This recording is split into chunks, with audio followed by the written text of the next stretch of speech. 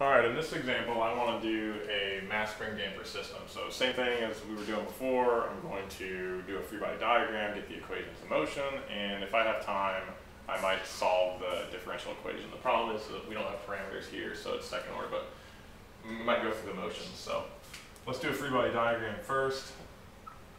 So this is M, you've got a force input here.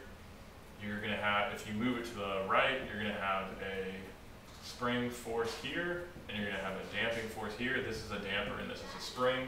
This is Hooke's law, and then I guess that's like a derivative of Hooke's law there. Keep in mind that the transfer function we're trying to get, or the relationship we're trying to get, is F is the input, G is the plant, and then X is the output. So we're trying to find the position of the mass as a function of the input there. So free body diagram is done, so now we can use Newton's second law.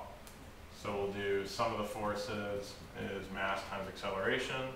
In this case, all of the forces are these three forces here from our free body diagram. So F minus Kx minus Cx dot is M, and then the acceleration there is the second derivative position.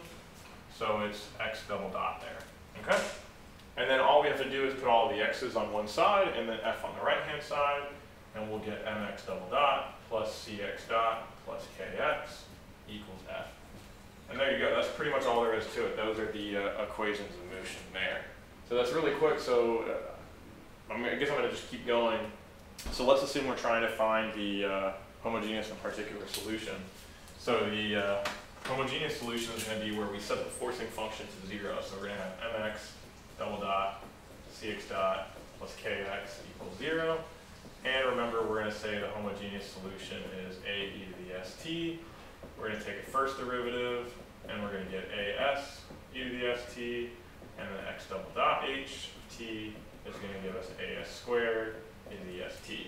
I'm going to take those three functions and plug it back into the variable above, and I'm going to get ms squared plus cs plus k all times a e to the st equals 0.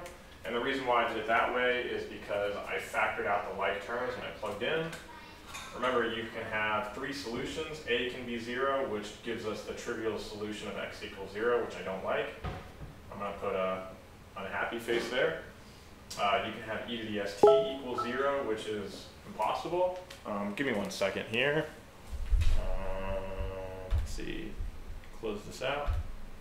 Okay. There we go. All right. This is impossible. You can't have an exponential equal 0. So then the only other option is for ms squared plus cs plus k to equal 0. And this is a very important equation. This is your characteristic equation. And the solution is found using the quadratic formula, negative b plus or minus square root of b squared plus or minus 4ac all over 2a. And these are your two roots. That's the quadratic formula. So you have two roots. So in the first order problem that I posted a couple days ago. Hey Lou. Oh, okay. I guess I'm just going to cut it. Okay, so this is going to give you two roots. So you're going to have two different solutions here. So you're going to have one which is negative c plus and one which is negative c minus, and then all this. Depending on your values of MC and K, you might have like critically damped or overdamped or underdamped. I'll talk about that in another video.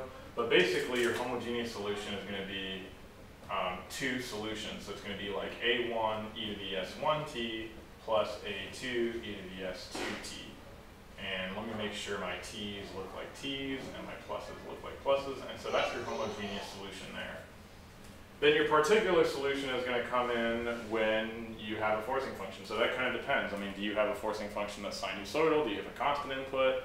You also need initial conditions, right? So you're going to need, x0 equals x naught and x dot 0 equal x dot naught. Okay? And so for the particular solution, you're going to need to find out what f is and then get a form of that.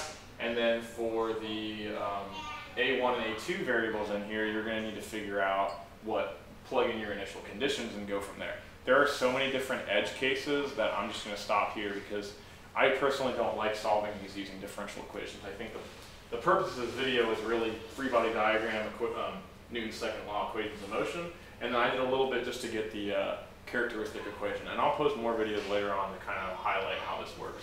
But again, remember what we're looking for in controls is this transfer function, which is x over output over input is g. And again, I keep alluding to it, but we're going to do Laplace transforms to get us that relationship there, which I'll show in a separate video.